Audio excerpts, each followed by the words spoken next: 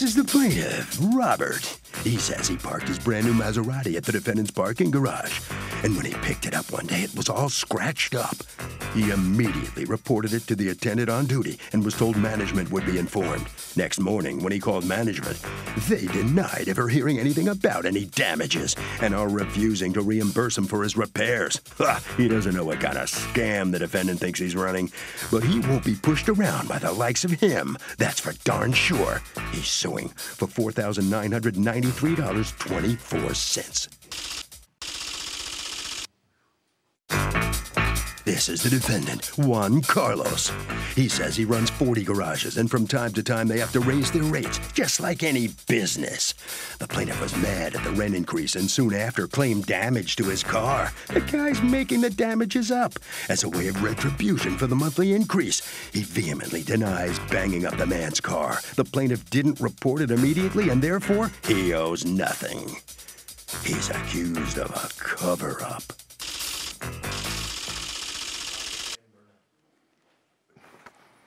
All parties, please raise your right hand. Welcome back to the People's Court. Next case in the docket, the plaintiff says his brand new Maserati got messed up at the defendant's parking garage. But the defendant says the plaintiff's making it up because of a rent hike.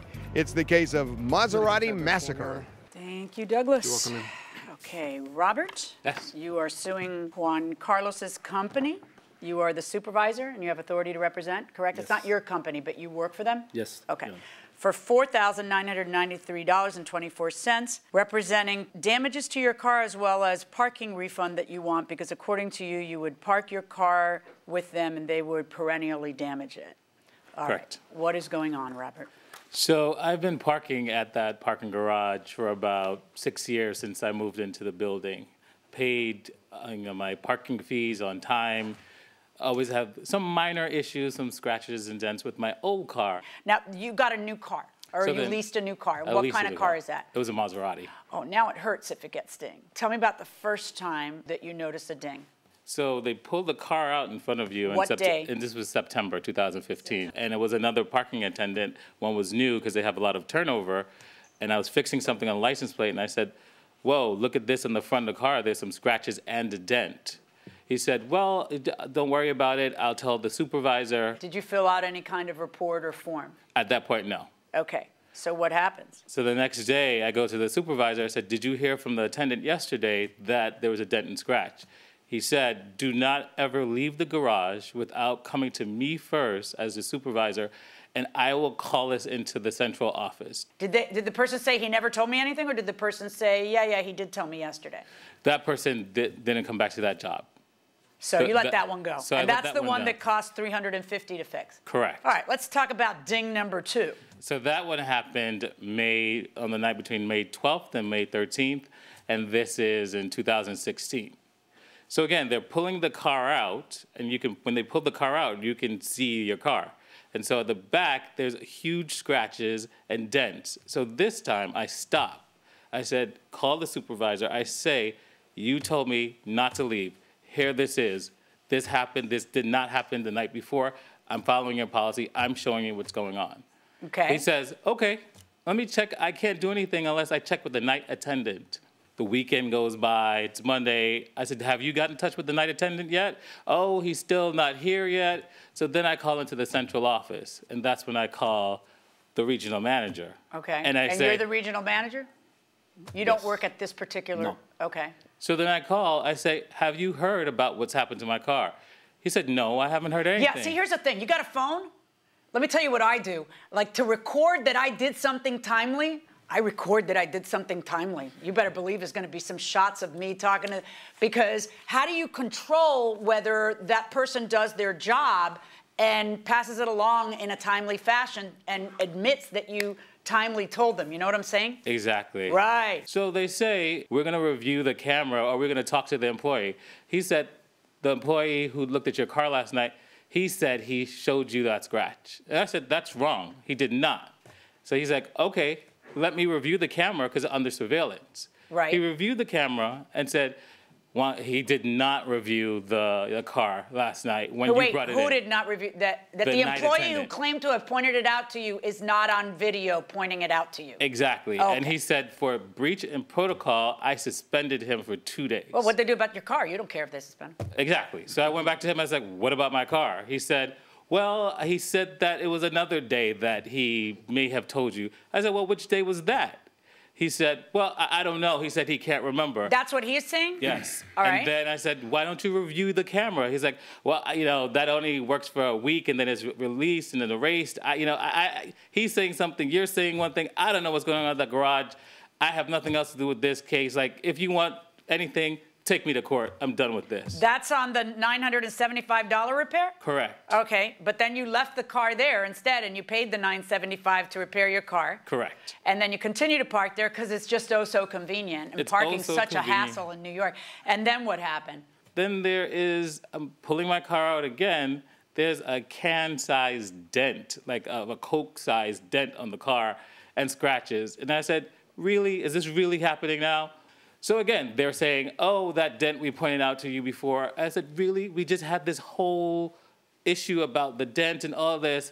And they said, no, well, maybe we pointed out to you before. So I get it fixed, and then I get everything fixed, and then there's another set of scratches. And I'm wondering. Wait, if which is the this set of scratches that happened fourth? Because you're suing for 3 of them. So this is the third time. So after I have everything fixed, then there's another set of scratches when I bring the car back from the last time it was fixed from the body shop, and then the parking attendant's like, oh, well, you brought it back from the body shop like that before I left the garage. He's like, you brought it like that. I may have forgotten to tell you. Okay, what's the deal? So how do you prove that a valet damaged your car? Well, if there's cameras, I have them look at the cameras. Oh, that's a good idea, a surveillance camera, but what if there isn't? That's a good idea, though. Older pictures of your car, I don't know. Well, that's okay, but they could say, well, the damage happened after the picture, but before the valet. What do you say? Maybe there's witnesses around and other people that can attest to it. Okay, and that's a fair point, going inside the courtroom. Like the gentleman said, he was parking at the garage for quite a long time. And when he bought the new car, because of the luxury, under the parking garage rules, Maserati is considered a luxury car, so we increased the rate. Why do you increase the rate? Because this is considered a luxury car. Luxury car pays No, but more why money. does a luxury car, there's a reason that a luxury car is charged more. Insurance-wise? Correct. And insurance means that when something goes wrong, you actually dip into your insurance to fix what went wrong, which is not happening in any of these cases. So you're charging him more, and then according to him, the first one, he let slide. Right. He's suing for it. But the second one, he also ended up eating, even though you guys couldn't find any recording of you pointing out the damage when he brought it in. And the third one, again, were you able to find any recording of you guys pointing it out that he brought it damaged? We did, yes. Okay, yes. let me see it. At the time we did, but the customer didn't request to see the video. I'm sorry. You're getting sued for that. Right. And you didn't record it in a way that you could bring it to a court of law and show me. Without the respect, Your Honor, this happened almost a year ago, and Why the do you cameras record stuff? and the cameras. People don't sue in 20 minutes. Why do you record stuff? I know that cameras record over themselves. Here's the thing, though. Most of what the camera's recording is garbage, and you don't need it. But when someone says you dinged my car, take your phone and tape the recording. So that you have a record of whatever it is you're claiming as a defense. Exactly. I mean, if you're managing 40 places, this should be easy. You should know how to do that. Because now you're standing here, look at me saying, with all due respect, Your Honor, that was a year ago. Really? So you are evidenceless, with all due respect. You have zero evidence. He doesn't, what do you do for a living? Cardiologist? He's a cardiologist. All right, okay. I know if you're eating all these Maserati repairs that it was going to be something lucrative. He's not a scammer trying to cheat your. He's angry that it's a third time, and he's paid for the other times, and then it's a third time. Who's that fellow who you did bring? He's one of the employees at the parking garage that he was covering the night shift on mid-2016. Come on up. What's your name? Hi, my name is Cesar. Hi, Caesar. How are you? So, what you know about this case? When you're working on midnight shift, the customers come to the garage. I show the damage in the front of the bumper 2 times. One time he told me it's okay, let's go to the building. The second time, He told me it's okay, he going out. Did you write it down in a report? Are you supposed to write it down in a report? No, because only just talking to the customer about the damage. Do you not have a policy where you have people document any damage that they see? So When the damage is considered, yes, but we limit it to show to the customer. Once we show that the customer knows about the right, damage. except for that there's a dispute in court about whether you ever showed it to the customer. All right, let me see all of the repair bills.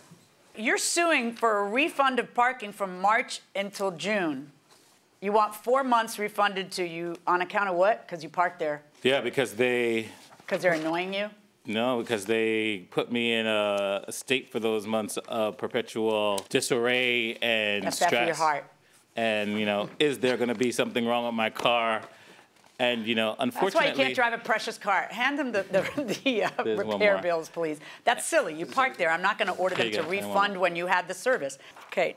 Now, the March bill, you went ahead and paid yourself because you hadn't followed the protocol of making sure to speak to the supervisor, even though you feel that you followed enough protocol by telling the fellow. Do you have any proof that you told the fellow and that you told them when you were walking out? That the I do answer is not. no. No. All right. Then the June bill is for the May damage where, according to you, they see on the tape that, in fact, he did not tell you, and then that guy got suspended. Is that the middle one? Correct. Okay. And then the last bill was the one where there's a dispute between the two of you about whether or not anybody, according to you, they wouldn't show you the tape, and according to you, you saw the tape, but you didn't keep it.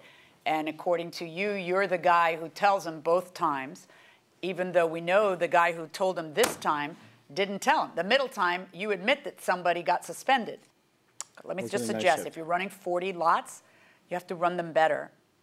You have to anticipate that one day you're going to be in front of a judge. How often do you guys have to go in front of a judge for damages?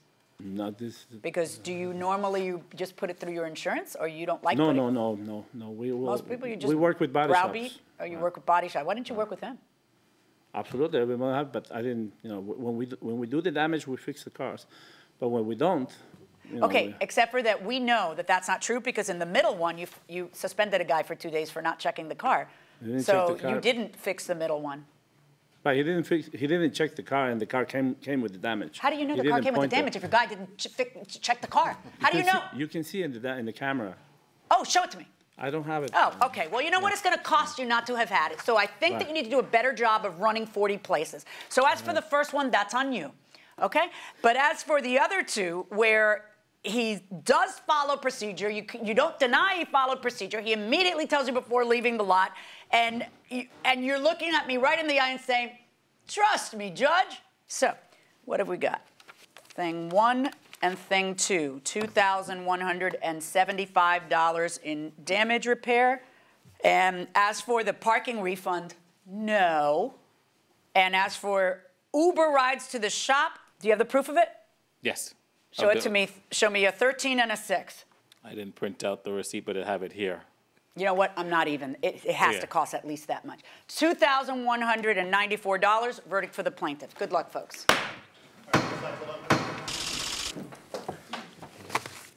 So the plaintiff gets less than half of what he was seeking, which was almost $5,000. I mean, are you surprised at what the judge just decided? You really didn't have much defense, Absolutely, yeah. I think, not having a lot of evidence, it was a mistake on our end, even though everything happened according to what we said. Okay, well, thank you very much. Sorry you lost this case, okay? You must sign some documents. Here comes the cardiologist now. You said something that the judge made me think when you wanted money back for parking there for 4 months, a refund for that, and you said it caused you to be in perpetual disarray. Correct. What did that mean? What do you mean by that? Every day I would go to the parking garage wondering if I'm going to have to be in another battle or war because there was a scratch and they wouldn't admit to it. And so it just caused a lot of stress. One thing that I learned is that, be careful what you tell people, because I was ready to settle this with the parking garage supervisor, but he said, I don't want to talk to you, take me to court. So here we are. Well, congratulations. Thank you you. prevailed. Hope you don't have these problems again. Hope never. Judge says maybe no Maserati. Buy a Honda. I'll get a Honda. Okay, good enough. Thank you. Harvey, what do you think? Just by the way, a little warning, you know those tickets you get, the disclaim liability when you park your car? Those things are enforceable even if they're negligent and they damage your car, you're out of luck. That'll do it for this case. Litigants for the next case on the way into the courtroom right now.